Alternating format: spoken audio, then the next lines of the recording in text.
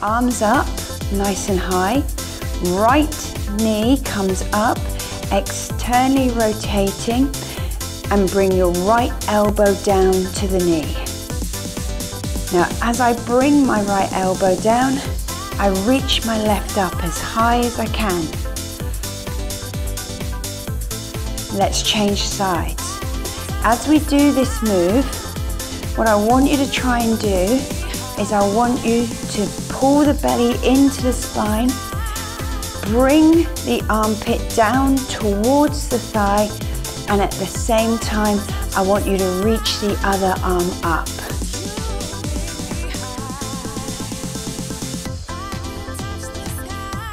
Ten more seconds. Second move will be on our hands and knees.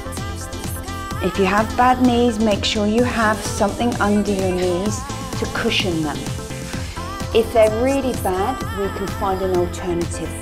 So we're in table, hands under shoulders, knees under hips, elbows a little bent, shoulders down away from the ears. Right arm, left leg, level with the torso, and switch. Now you can do this move flat on the floor, so on your tummy. And when you do it flat on the floor, you just lift the opposite arm and the leg up from the floor. Now hopefully you can see what I'm doing. I'm trying to keep my back and my pelvis in one position, bracing the belly really strongly. Now I'm working into my glutes, which is my backside muscle, and my shoulders. And then flip over onto your backside. Bring your hands to the backs of your thighs, and then sit back and up, sit back and up. So we're not going all the way down, we're only going around halfway. Now if you find that's okay for you, what you can do then is you can just have the hands away from the thighs, and you may be able to go a little bit further back. If you didn't want to get on the floor for this one, you could actually sit on a chair. But if you sit on a chair, make sure it's a sturdy one, and sit side on. So the back of the chair is by your back arm, and you can just hold on to the back of the chair for stability. Okay, so what we're going to do is we're going to repeat those moves again. So jump up, standing side crunch first, arms up, right side, pull down. Now it's all about contracting the side where you're lifting the leg and dropping the arm, and lengthening the side where the arm and leg remain static. Change sides. Now it's very important to remember your breathing when doing any form of exercise.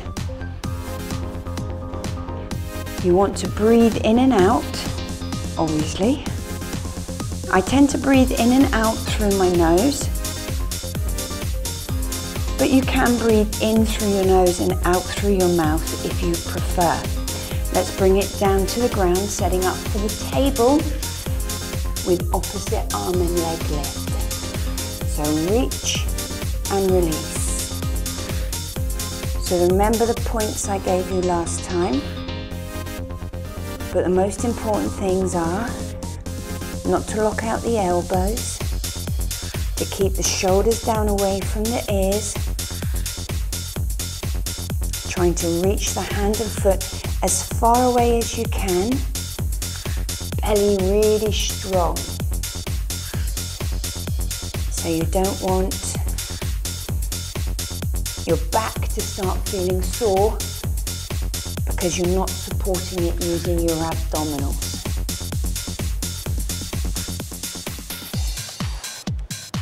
Another 5 seconds, and then we'll be sitting down into our sit backs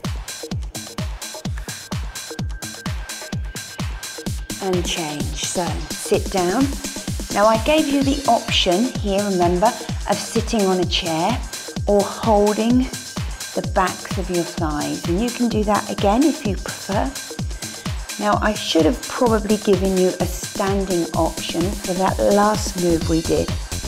And what I'll do is when we next stand up, I will show you a standing option if your knees don't like the kneeling option and you prefer not to lie on your tummy, because some people don't like to lie on their tummy. So I'll give you all three options and then you can pick the one that's best for you. But in 10 seconds, we're going to go back to the standing side crunch for one last time.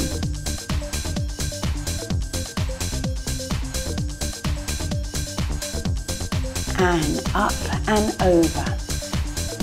So standing side crunch. Arms up, right knee. Now some people like to alternate sides, and that's absolutely fine, but I find that if you stay on one side, you actually get more muscle fatigue. Because if you can imagine, as I'm working on one side, the other is having a bit of a rest and a stretch, change sides.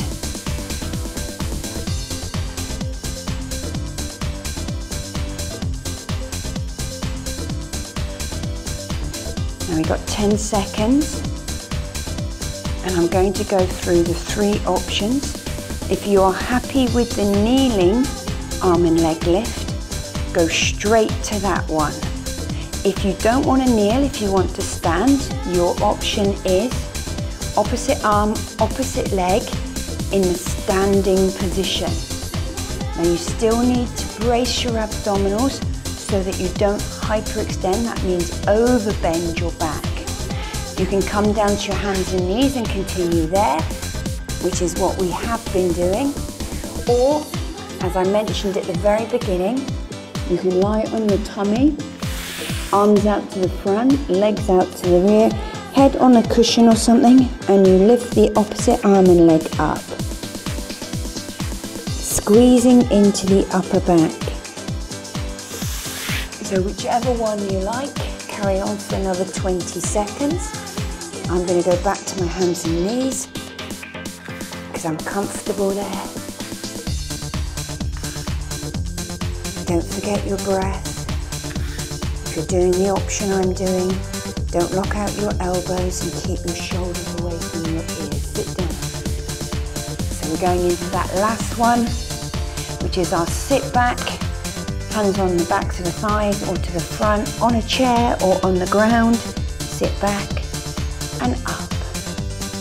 So when I do this, I try and keep my back straight. Okay, it's not as if we're doing Pilates. Some of you may know a Pilates roll down where you C-shape the spine, but we're keeping it straight because we want to work into the abdominals, and you might feel it into your hip flexors in the fronts of your thighs as well.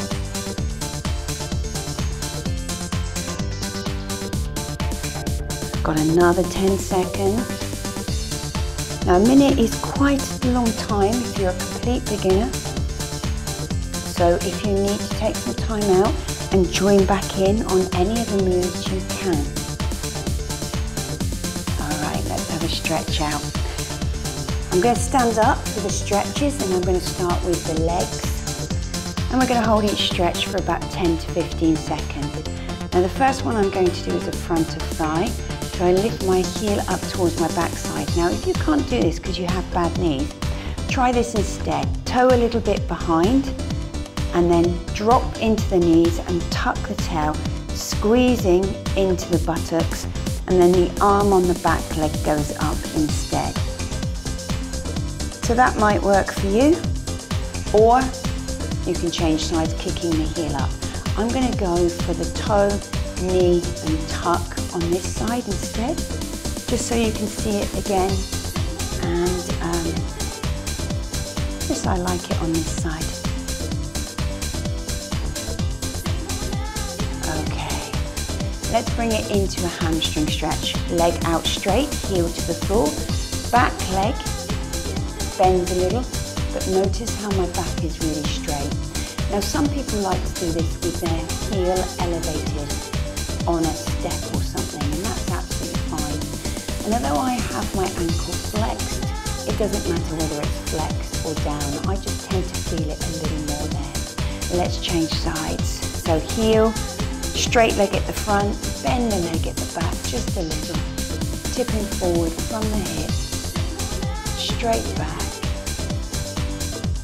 And you still want to think about your abdominals, even though we aren't working our abdominals at the moment.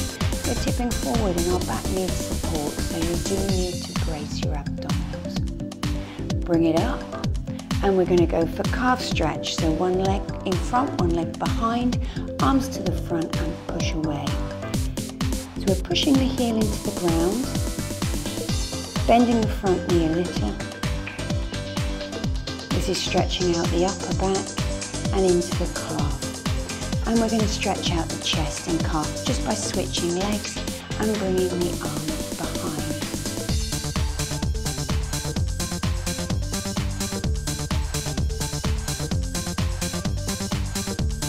And then a quick stretch into our abdominals. Link your fingers, bring them overhead. Right foot behind left and lean to the left. Now that's going to stretch out down through your side. Back to the center and switch sides.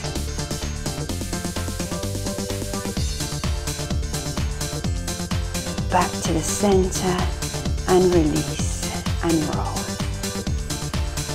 So that's the second in my series of Absolute Beginners Club. I hope you enjoyed that, and I'll have another one soon. Thank you for joining me.